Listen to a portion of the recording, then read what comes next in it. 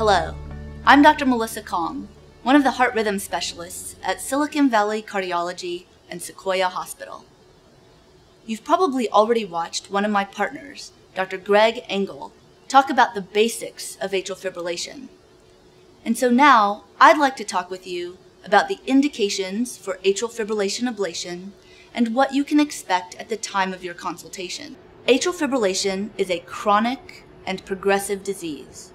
We should think about it as a spectrum of disease with progression over time from paroxysmal or intermittent to persistent atrial fibrillation that occurs all of the time. While episodes often start out as random occurrences, maybe as infrequently as once a year, without treatment, over time, atrial fibrillation episodes will occur more frequently, and then these more frequent episodes start lasting longer. And then these more frequent and longer lasting episodes start running together, and eventually atrial fibrillation occurs all of the time, which we call persistent.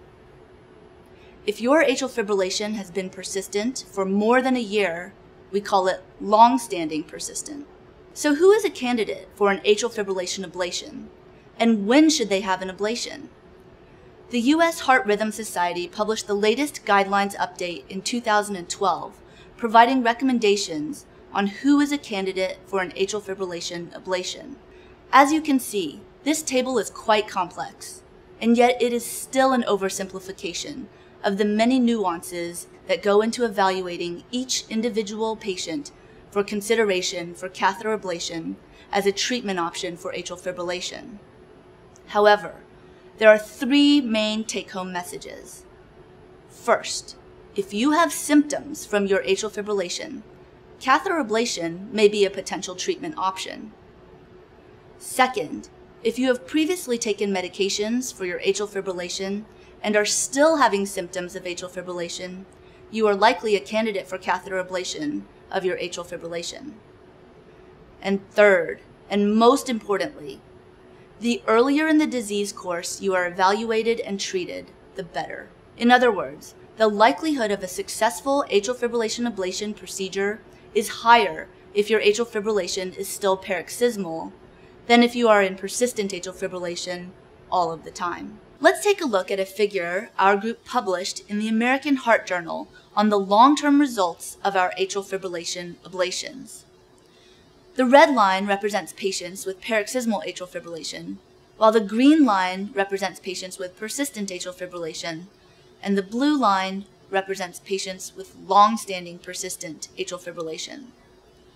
As you can see, the patients with paroxysmal atrial fibrillation had the highest procedural success rates, with approximately 85% of patients experiencing freedom from atrial fibrillation at 1 year after their last ablation.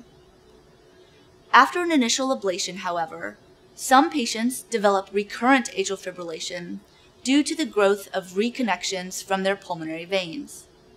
For this reason, some patients require another ablation procedure to eliminate these reconnections, and their success rate and likelihood of being free from atrial fibrillation increases significantly after another ablation. Because we are a high-volume, expert center for atrial fibrillation ablation, with referrals from all over the country and even internationally, we also have a lot of experience and expertise with tough cases, and with patients who have been in atrial fibrillation for many years. About a third of our ablation patients have paroxysmal atrial fibrillation, while over 50% have persistent atrial fibrillation, and the remaining 20% have long-standing persistent atrial fibrillation. Another of my partners, Dr. Roger Winkle, will share with you more in his video about our success rates depending on your type of atrial fibrillation.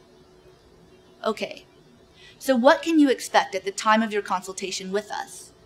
We will of course review all of your records from your doctor, including echocardiograms, rhythm strips, EKGs, and your medications, both current and prior. We will also ask you to fill out our atrial fibrillation questionnaire, which provides us with additional information specific to your individual atrial fibrillation history. After evaluating this information and talking with you, we will be able to outline your options for treatment of your atrial fibrillation, such as an ablation or medications to control your atrial fibrillation.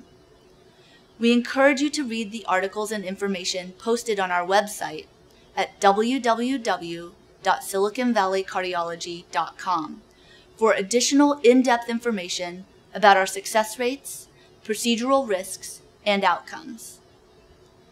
During your consultation, we will also discuss the details of how your procedure will be performed. I would encourage you to watch the next video in our series by my partner, Dr. Rob Patrawala, who will provide you with an in-depth review and demonstration of how we perform an atrial fibrillation ablation. Thank you.